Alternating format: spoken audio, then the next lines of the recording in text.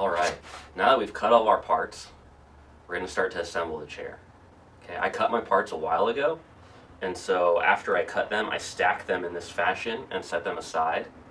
Putting little spacer blocks between each board allows air to move all around the board. Wood expands and contracts as the moisture content of the board changes, and if we cover one face or edge and not the other, basically the opposing side gets jealous and the board will warp in order to get air to that side. So by doing this process that we call stickering, allowing the air movement to move all around the board, will keep our boards nice and straight and flat and keep them ready so that when we're ready to work on them, there's nothing else that we need to do. I have all the tools that I'm going to need for today. I have my tape measure, I have pencil, my speed square, screws, a couple of clamps, and a driver, and a drill with a countersink bit. And I'm using the Torx driver bit that came with the box of screws to engage the screw heads. Okay. So first of all, I'm going to take my parts and move them off this table, at least the ones that I don't need. And so I know 4 of these are legs, and 2 of them are like the backrest support. Okay. Doesn't matter to me which is which, so I'm just going to set these aside. And this is where we have to be careful, because we have these boards that are different lengths. We want to make sure we grab the right ones. And that's where we're going to reference our drawing. So these 3. Okay.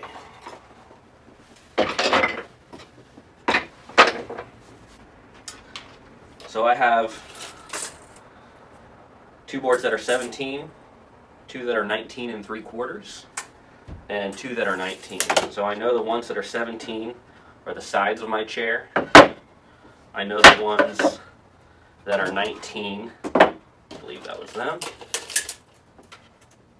Yep, are the seats, the 3 planks for the seat, and then the 3 pieces that are 19 3/4 are the front and back aprons and the backrest.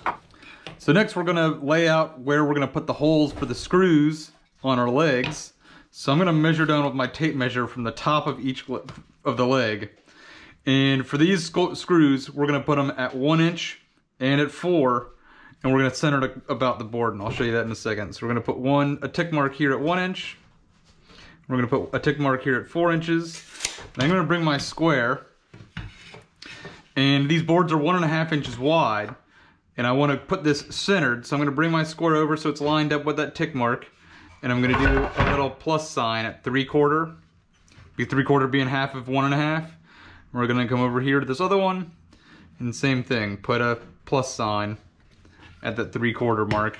Now we have the locations for the 2 screw holes. So one of the tricks of making things is making sub-assemblies. So rather than putting the whole chair together at once, we're going to put together kind of sub-groups. And the first thing we're going to do is put together the sides that have the legs attached to it. So I'm going to take one of my aprons and double check the length of this. This should be a 17-inch part. Okay? We're going to take one of our legs. We're going to kind of turn this upside down. And I'm going to use one of our quick clamps to hold that in place.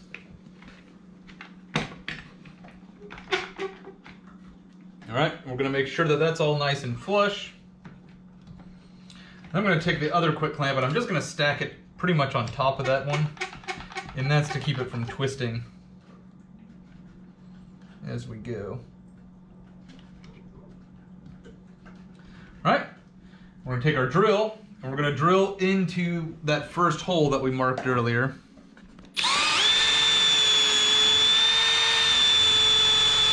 Alright, we're going to make sure we countersink it a little bit. And if you have any questions on this part, make sure you reference the drill and screw video in the links below. I'm going to drive a screw in. Oh, a little deep, but that'll work. Alright.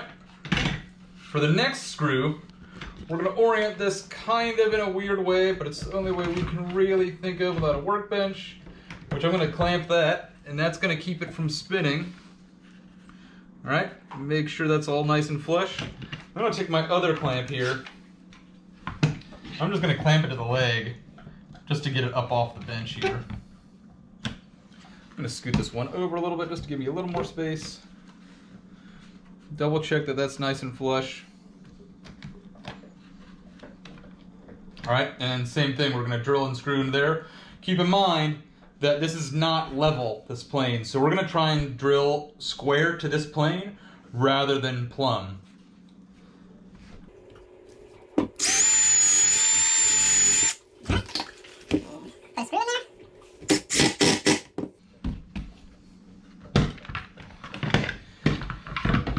Then for the next leg, we're gonna do the exact same thing, just over here.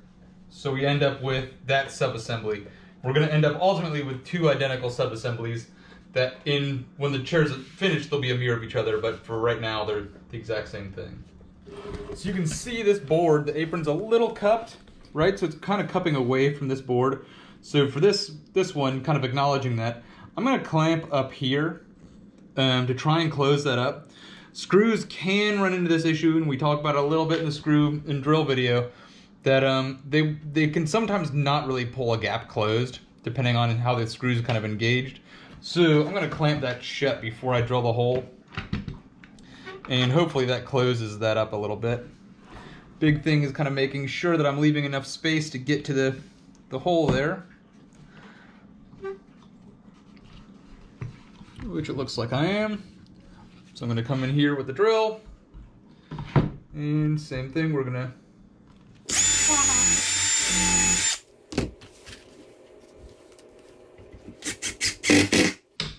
and if everything went as planned, that should keep that gap closed.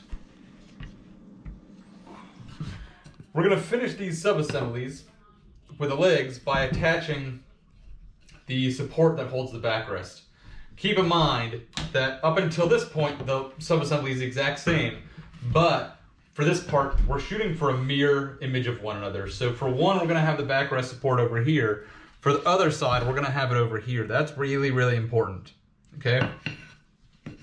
We're gonna figure out that angle that this needs to be mounted at, because it doesn't go perpendicular, it does get a little bit of an angle, using our combination square here. So I'm gonna bring it over here, and I'm gonna make sure that that's registered nice and tight on the apron, and I'm gonna pivot it about this top of this leg. It even is labeled pivot right there, okay? I'm gonna bring it over, and on this kind of, the hypotenuse leg here, it has this degree scale, and it's labeled degrees, and you can see they're really far spaced apart, and what we're shooting for is 5.5 degrees relative to the top of the apron. So if I rotate that about the pivot, once I get past 5, you can see I can shoot to 5.5 pretty easily, okay? And what that means is down here, we've now moved it over that much. So I'm gonna mark the last maybe inch underneath the apron, and that's establishing my angle for that backrest. Just like that.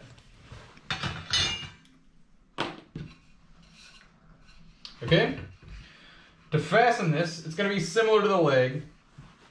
I'm gonna make sure that this backrest support is running into that top corner of the leg, and that I can still barely see that line. That's kind of handy. If you cover up the line, you don't know how much you've covered up the line, so it's pretty important to always be able to see a little bit of it. As you can see, once it's gone, it could be gone that much. So that's kind of really important to make sure you can always see it. And I'm gonna line up this first corner that hits the bottom of the apron rather than the second corner. That's kind of up to you. Just make sure you do the same way on both sides. Okay? And we're gonna sneak a clamp in here to hold it all in place.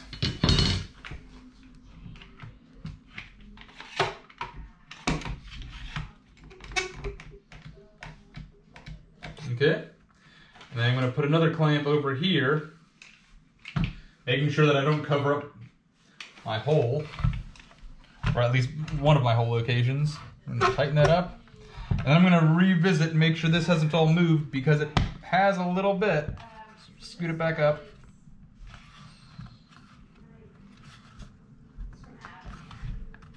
All right, and we'll tighten it.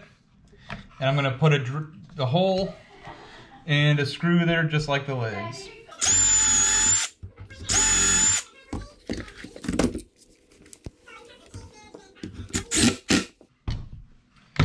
All right, for the other one, I'm gonna move these around a little bit. It seems like I can keep that clamp there. Put this one back. Keep in mind too, because we're not working flat, making sure that I'm always kind of adjusting my drill angle relative to the face that I'm drilling into, rather than like trying to hold it plumb all the time or level all the time.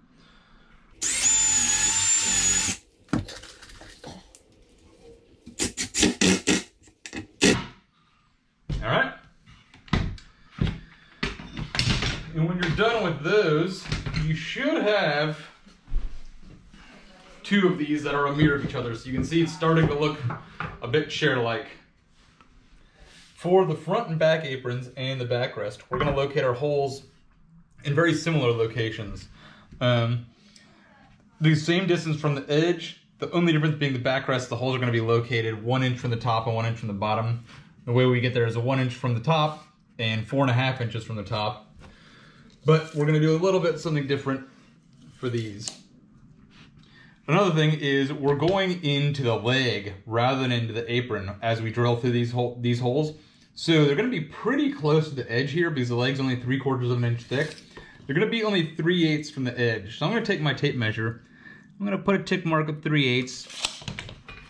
I'm going to come in here with my speed square. And I'm going to put a mark, a plus at 1.5 and 4.5. And this is for the aprons specifically. We're kind of offsetting the holes to make sure that we don't hit the screws that we've already put in. So we're going to come over here, do the same thing. I tend to, when I'm laying things out, work in a mirror rather than rotating my work because I find the nice thing is then kind of my reference is always staying in the same spot. So 3/8 from the edge, we're going to come down here, 1.5 and 4.5. And that's going to be our layout for the front apron and the back apron. All right, so we're going to start assembling the chair kind of beyond its sub-assemblies into its general assembly. And we're going to do that by putting the front apron on, okay? So the first thing we're going to do is clamp it in place. This is a little fussy, so kind of bear with me as I go through this, and it might take a few tries to make sure everything's clamped in the right place. So we're going to take our front apron. We're going to make sure that the hole locations are oriented correctly. So I want the side with the wider gap to be at the top rather than at the bottom to make sure that when I drill the holes, I don't run into the previous screws I've already put in. Okay, so just like that. And we're going to come in here and I'm going to hold it in place. I'm going to take a clamp and put it on from the top. And I'll explain why we do it this way in just a second. I want to make sure that I leave that hole uncovered. You can see it's a little fuzzy. All right. And I'm going to try and line it up the best I can, but it's going to scoot around a little bit when I put the next clamp on, so we're going to have to make some adjustments. I'm going to take the other one, and I'm going to come in just the opposite of it. So so from the bottom rather than the top. And the reason we're putting them on this way instead of this way is so this way they're kind of fighting each other, so it's wanting to keep the board nice and still. If we put them both this way, it wants to pull the board away from this kind of location, which becomes that much more kind of temperamental. So I'm going to make sure everything's nice and flush. It seems like it has to go a little bit towards the bottom of the chair. And as long as the clamps aren't super tight, you should be able to just kind of scoot it around. That seems pretty good. We'll give the clamps one last little squeeze. And we'll say that's in location pretty well. We are using all these cut edges as like reference for squareness. As long as our cuts are pretty square, the chair is going to turn out fine. We kind of recognize it's not going to turn out perfect, but that's kind of the nature and the beauty of this chair design is you can make some mistakes and it still all adds up to a chair. To drill the holes, we're going to take our other sub-assembly and we're just going to put it under here and balance it. That seems like it would be precarious, but you'll find it's actually pretty robust, so don't really worry about it too much. All right, And we've got this ready to drill holes and put our screws in. So I'm going to take my drill, and just like all these other steps, it's just going to be a little higher. I'm going to locate this right here, and we're going to drill into it. This is pretty important, now that we've practiced putting a bunch of holes in, that we're going nice and square because we're pretty close to this edge, right? And if we went really wildly out of square, I would actually puncture through here. So I'm going to come through, make sure it's nice and perpendicular face. I'm going to drill a hole. You can see I'm kind of holding it, pulling the trigger with my thumb. But I've found for me, that just makes it a little easier when I'm putting something together this high. You could theoretically put it on the ground or something, or stand on a phone book if you want, but we'll put a screw in here. All right. And I'm going to take this clamp off. I'm going to take this clamp off because I got to get to that location. I'm just going to move one of these over just to keep it from rotating. All right, and we'll tighten that up. And we'll put that screw in. This other side's going to be a little easier because we already have this kind of held in place. So we're going to put the clamps in the same orientation, but it's not going to move around on us nearly as much because we're not kind of assembling this in space. Same thing, same concerns though. We want to make sure everything's nice and flush.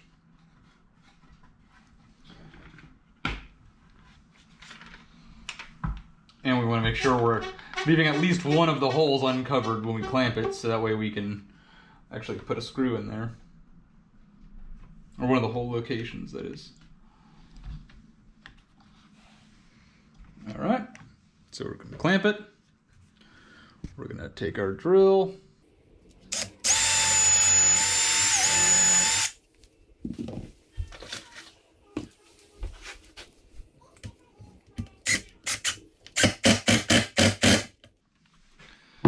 All right, we'll unclamp these and we'll just move a clamp so I can get actually to that location. And we're gonna clamp, we do a second clamp in this location even though we've got this one hole here, mostly because you can see when one screw's in there, it's acting as a pivot and I can actually move this around if I want, right? So we wanna make sure that we're clamping that so it's not moving. It does actually allow you this freedom though, if things did move a little bit when you drilled it, we could at least get this back parallel and as flush as we can.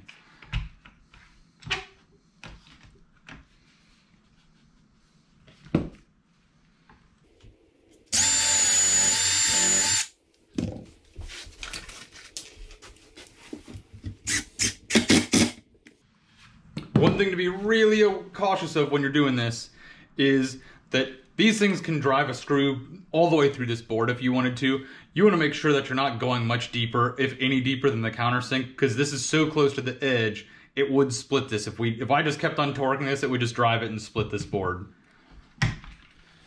So, we're this far, and it's now a thing that can stand, but you can see it's not going to sit flat. And if yours sits flat, you are probably lucky or really, really good. What we're going to try and do is twist this out a little bit, which is going to involve us kind of change up of sequence. So I'm going to take the backrest, and I'm going to put the backrest in place, and we're only going to put the top screws on the backrest in right now. And what we're doing is we're still kind of relying on our cuts as our frame of reference. So I'm going to clamp this in place.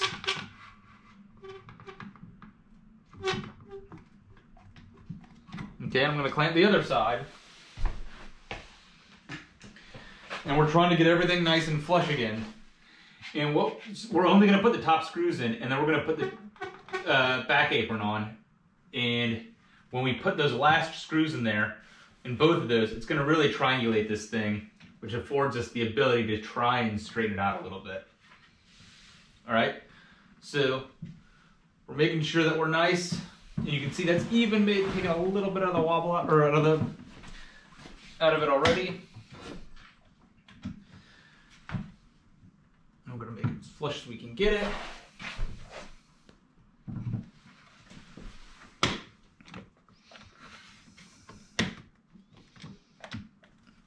can see we're out down at the bottom, but when we twist everything, it's gonna get a little bit closer. Alrighty, so we've got it clamped in place. It is gonna, because it's twisted, it's not gonna be perfect. And what we're gonna do is, as we put all of these screws in, we're gonna hopefully get rid of that twist. So I'm gonna put this top screw in.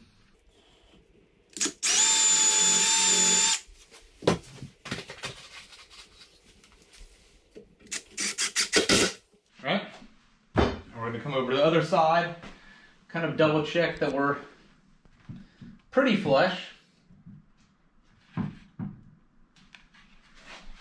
We're gonna put that screw in.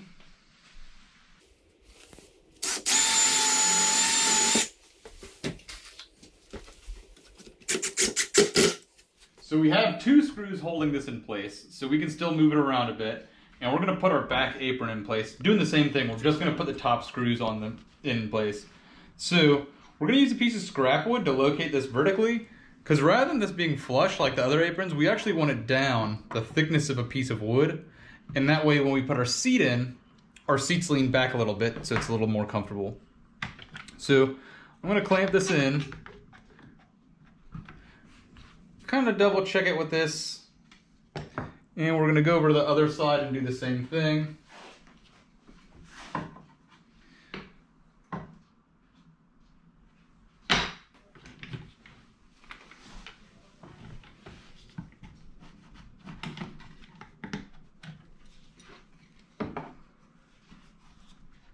And I'm covering up the hole, so we're gonna scoot this. And what I wanna make sure is that this top kind of edge is lined up pretty close. And that's gonna still allow us this kind of degree of freedom of twist, so we can try and work the twist of the chair still. All right, so that looks pretty good. You can see I bumped it with my fist. You could use this as a little mallet to try and position the parts perfectly. Let's clamp it a little tighter. This is a little finicky because we are clamping on the other side onto the support of the backrest, which is not parallel to this face. So it's gonna be a little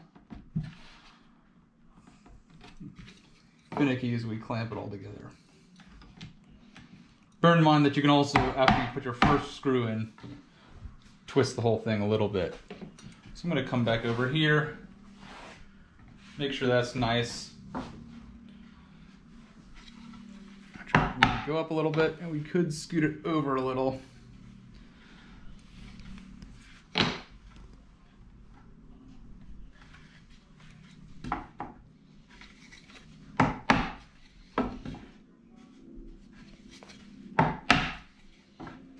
All right, and I'm gonna put that screw in.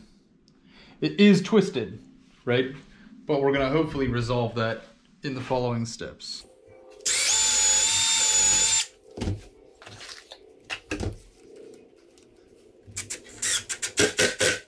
All right, we'll come over to the other side, kind of triple check it.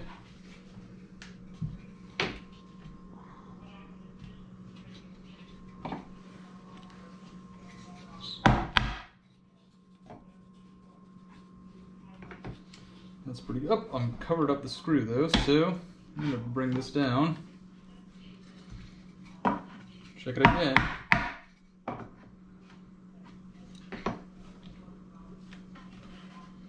All right, and we'll put that screw in.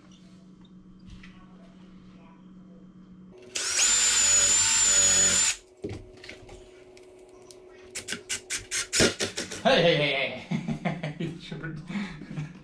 All right, for this, we're going to actually sit on the chair to try and straighten it out. And I can lean one way or the other, and that's gonna kind of manipulate the amount of twist is in this thing. So I'm gonna lean this way. I'm gonna try and straighten up this edge over here on the backrest. And we're gonna drill this hole. All right, then hopefully without moving too much, I'm gonna put the screw in it. Okay, and right away that has created a triangle within this board, which should stiffen the whole thing up quite a bit. I'm gonna do the same thing over on the other side. This gets a little awkward because I'm not left-handed.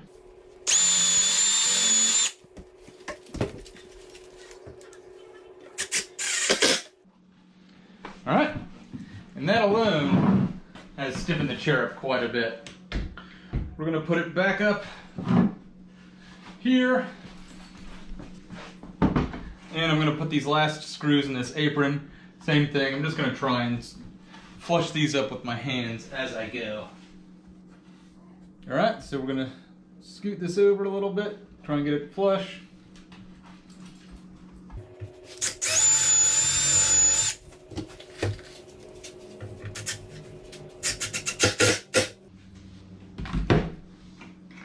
And same on the other side.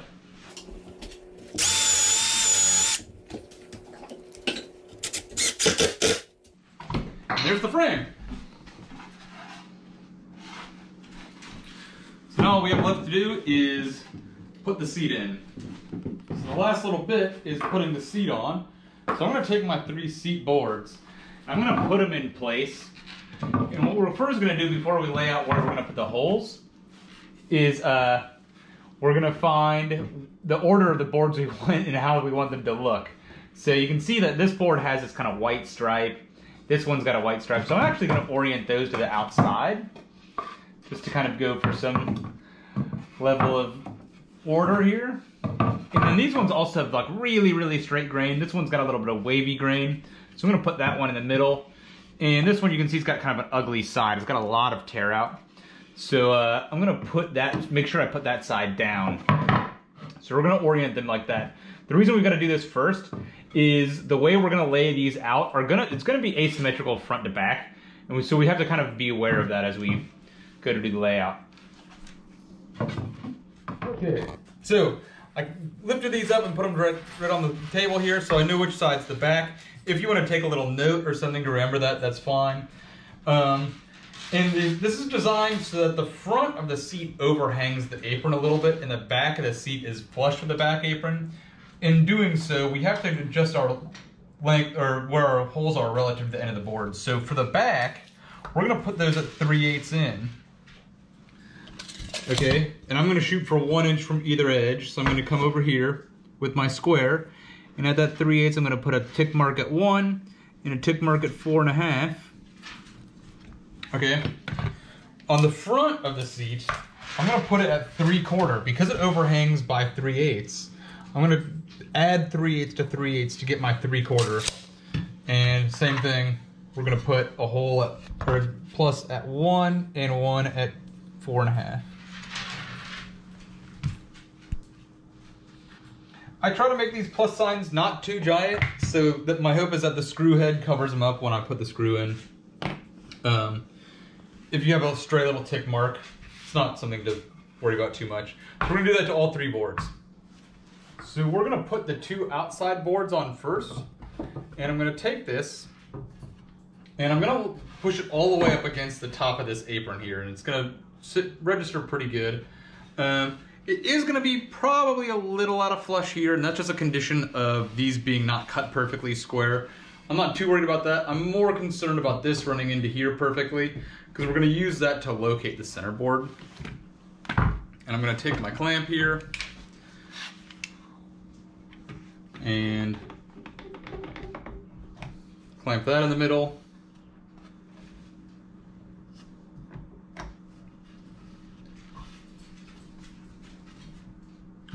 I'm going to take my other clamp and clamp the front in the same way.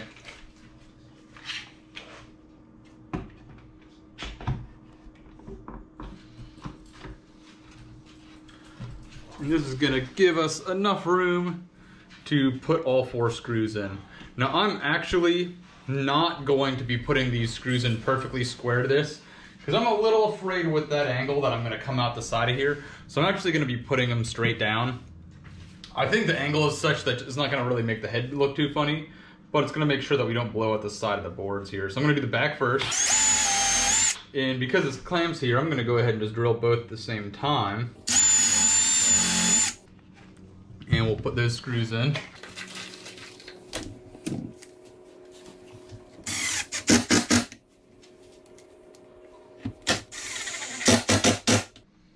right, we'll come to the front and we'll do the same thing.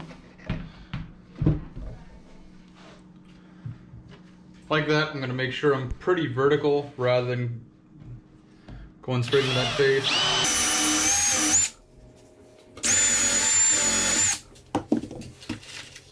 Look at this, please.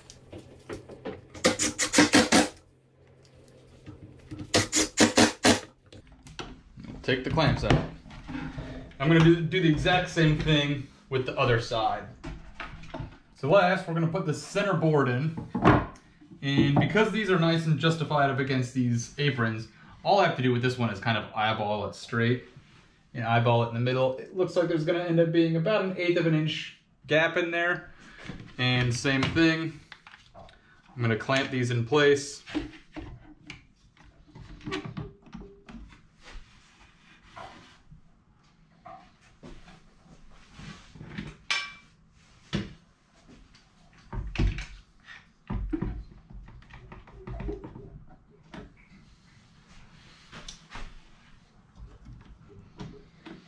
And drill the holes and put the screw in.